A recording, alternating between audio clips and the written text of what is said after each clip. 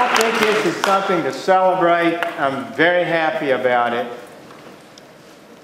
We have a great heritage of freedom and liberty, and I remember those words on the Jefferson Memorial swearing eternal hostility over any domination of the mind of man. That is an exceptional, great American heritage, and this become clear to us, I think, in Congress that that freedom could be substantially diminished in this world that we have if writers and speakers can be prosecuted in foreign countries under different standards.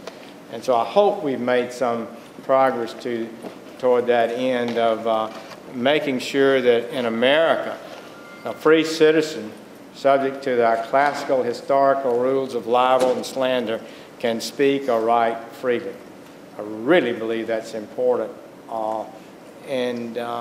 But it's a dicey world we're in, really. And other judges in other countries have different standards than we do. And I do believe we should defend that great ability that nobody dominates our minds, that we're capable of saying and speaking and thinking as free Americans. But anyway, we appreciate the House and working with us. I appreciate Chairman Leahy. He's moved this bill well. He's been courteous to suggestions that other members have had, and I think it is a good example of bipartisan effort. Thank you very much.